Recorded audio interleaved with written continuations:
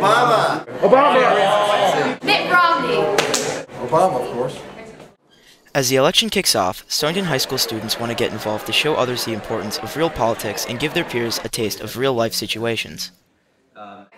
CIA classes, a local civics course at Stonington, are competing against each other to mock the presidential election.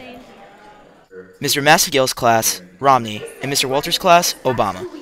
The classes just don't make posters, flyers, and speeches. They have reached to the extreme, social media, which has had a huge impact on both parties. For them to actually get anything done. If I were elected president... We talked to Eric Fast, who mocks Governor Romney on the importance of this election. It's important because, in addition to being lots of fun for us candidates, it gives the freshmen an experience in American electoral politics because, you know, the next presidential election 4 years from now, a lot of them are going to be voting. So it's important for them to know what goes into this.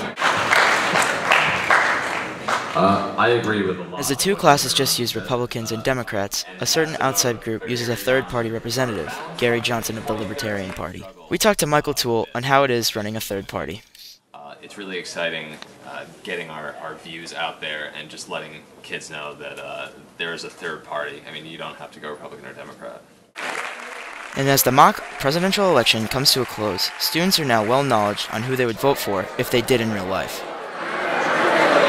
For Fox 61 Student News, I'm Nick Amour, signing off.